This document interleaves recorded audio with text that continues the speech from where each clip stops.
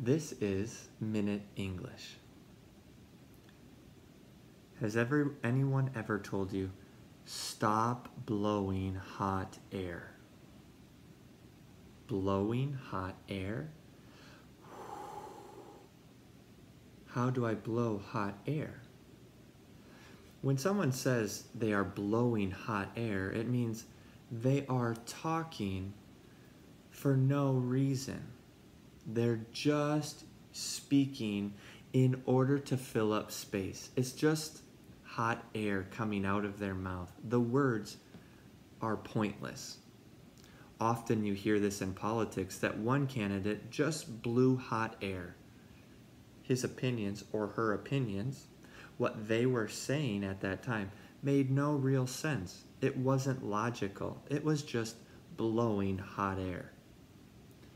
Now, when someone is blowing hot air at work or at home, maybe with your friends, what physical reactions do you have? Do you roll your eyes? Do you cross your arms or sigh? Or does your stomach start to hurt? What physical things happen when people blow hot air around you?